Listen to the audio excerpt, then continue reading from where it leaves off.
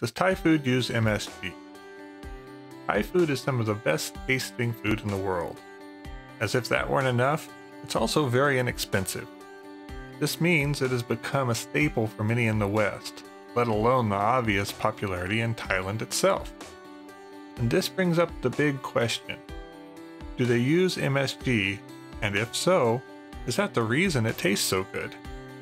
If you're in Thailand, odds are high that whatever you're eating has MSG in it. If you're at a Thai food restaurant in America, well, that's probably the case as well, but it does depend. In Thailand, MSG is an important part of the flavor. So much so that most restaurants and street vendors wouldn't dream of cutting it out of the menu. The thing is, Thais are very particular about the taste of their food, and cooks claim that using no MSG would mean no customers. Even if you request no MSG, most Thai flavorings have MSG in them. Although they are not directly adding it to the meal, the soy sauce, fish sauce, bouillon, those all have MSG. So yes, it's extremely difficult to entirely avoid MSG in Thai food. Before you swear off Thai food, it's important to know that this is not unique to their cuisine. Most of us are aware of the heavy use of MSG in Chinese food, but many are oblivious to the other common foods that use it heavily. Ever wonder why Doritos taste so good? Yep, MSG. Along with Cheetos, Pringles, and many other chips. We all know that KFC fried chicken is not exactly healthy, but most never guess it's also high in MSG. How about that Chick-fil-A sandwich? Guilty as well. Okay, those are all junk food, we know that.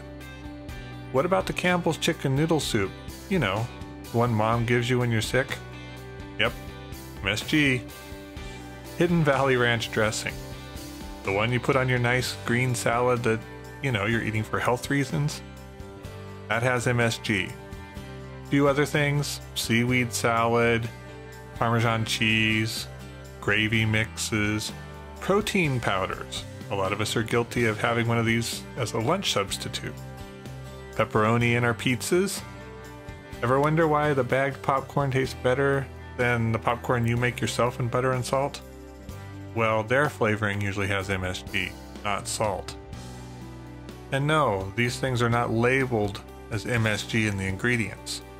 It'll be something like Flavor Enhancer 621 or any number of other references.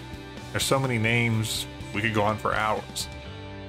The point here, you've been consuming a lot more MSG than you are aware of. And in moderation, it's probably not a big deal.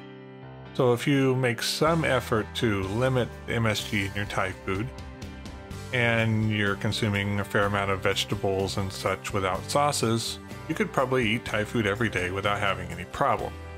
Just be aware, yes, it does normally have MSG, so do a lot of other foods. Thanks.